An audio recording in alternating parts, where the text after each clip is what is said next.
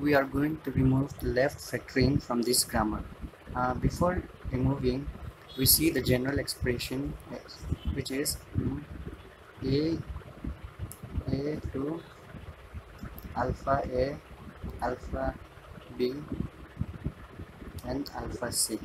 Alpha is a common term and a, b, c are a string of grammar. A string of grammar symbol. Then to remove left factoring, we write this statement as a to alpha a dash and again a dash to a b c. This is the result for this statement. So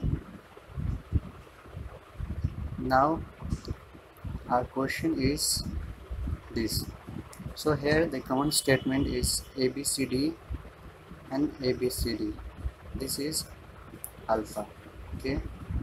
Now we write this statement as S to alpha ABCD S dash and again S dash to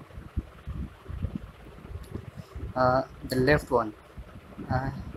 Here nothing is left, so we write epsilon, and here EF is left, so EF. Okay, this is the result for this statement. This is the answer.